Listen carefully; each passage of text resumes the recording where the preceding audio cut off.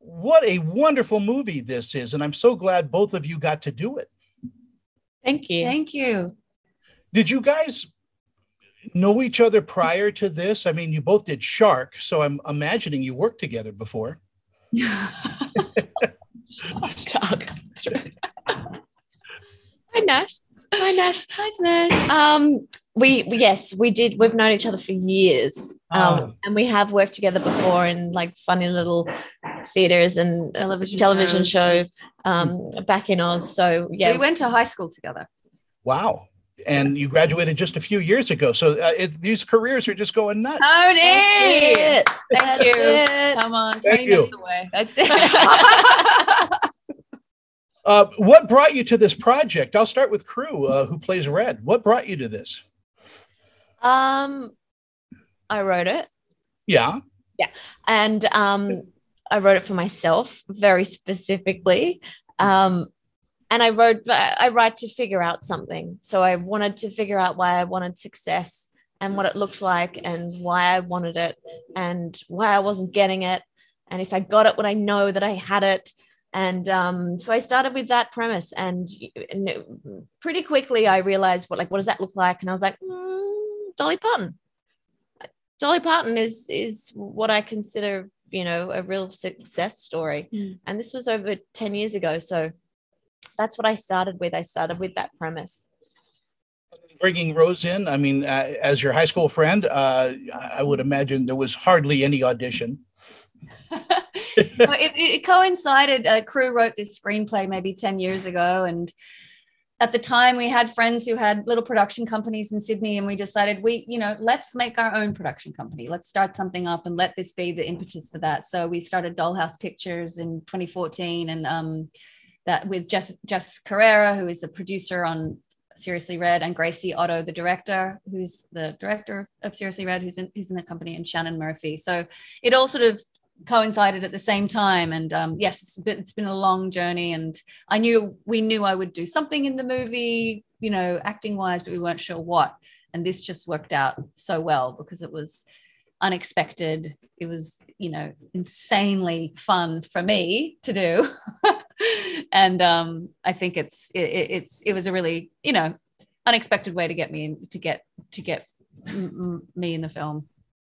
As the writer of the film, Krew, I mean, there's got to be something great about hearing the words that you wrote actually being spoken by your cast. Yeah, I didn't overly get that feeling. It was more so like sitting on the stoop of my trailer, looking out and seeing like Rose kind of like scratch a wig, and like and then Daniel, who plays the Kenny Rogers impersonator, him kind of come out, and like it was I had so many moments of just sitting around going like, look what I made you do, like a little bit like that. But just the physicalities and just the creative explosion that everyone got to do, that was really amazing for me. But the hearing the script, it didn't overly, it just sort of felt like, oh, this is normal. Yeah. And also, I'm up for, we're all kind of we're all really theater actors, so I'm definitely was up for improv, and we all knew what the story was, and it was probably different. I mean, Rose is an EP on the film, and we all know story, and we all know what we're doing and what we're saying and what we want and what it needs to be in the tone. And so maybe if I had my next project, I might go, oh, these are my words. But yeah. Well, so there's a lot of improv in the film then? There's some, sure. Yeah, I think we kept it loose, but it wasn't, it wasn't a free-for-all. No. But, yeah, there were moments where we could, like when I'm doing all the Elvis there's a sequence where my character is hosting the copy club and, talking to the guests, and that was all sort of a little bit improv within the script and going back and forth. So moments like that felt right. Yeah. I think Bobby Cannavale is an international treasure. Me too. There, I said it. Me too, Me Tony. too. Me too. I'd like him to have a star on that boulevard. Yeah, well, he deserves two.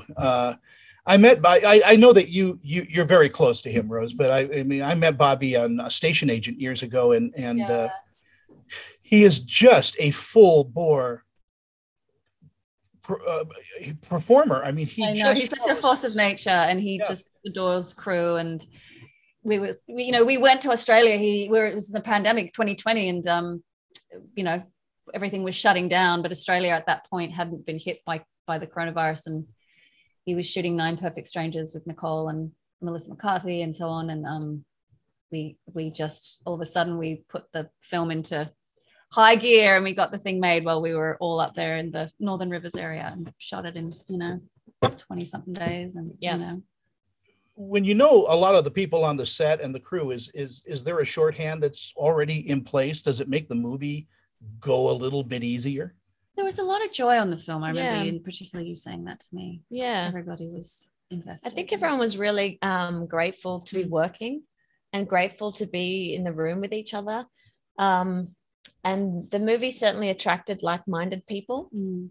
So, and because it is such a interesting world, everyone could really create in their own different departments. So everyone's it's rare, being on a set where it's just like, whoa, this is really blessed, and there's an energy here, and everyone just wants to tell this story. No one's sort of going, I'm waiting to go home, or everyone was just really on board for the ride. And that's not always the case. Yeah, and it really came from Krew, and this being such a passion project for her. And thanks, mate. And listen, and her, generosity and spirit toward it starts from the top. You know what I mean? If the lead person is a jerk, then it's going to be a punish. It does, and I think the themes in this. I mean, as people, look at it, they go, "Well, that's a world but it truly is universal, because everybody goes through this. Everybody wants. They have a dream, they have a change that they want to make. They want to step out of themselves.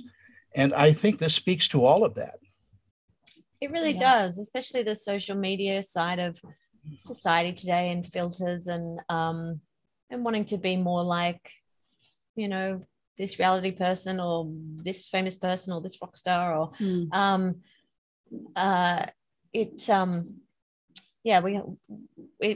that's certainly the intent, is that everyone can relate to it, and everyone has tried different masks, and everyone is hopefully still coming back to themselves and the better version of themselves, and we learn different things, impersonating different people, whether it's your parents or in our final moments, what are the audience's reaction to Seriously Red?